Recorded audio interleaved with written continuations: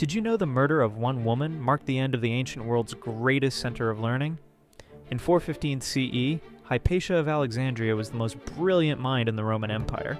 Students traveled from across the Mediterranean to hear her lectures on mathematics and philosophy. She was respected by pagans and Christians alike, until Bishop Cyril began his campaign against pagan intellectuals. Religious tensions exploded across Alexandria as Christian mobs targeted anyone associated with the old learning. On a March morning, Hypatia was traveling to the Great Library in her chariot when Peter the Lector and his followers surrounded her. They dragged her from the vehicle and into a nearby church. What happened next was unspeakable. They stripped her naked, scraped her flesh with broken pottery shards, and dismembered her body. Her remains were burned in the streets. With her death, Alexandria's golden age ended forever. Scholars fled the city, taking their knowledge with them. The Great Library fell into ruin shortly after. The Dark Ages had begun,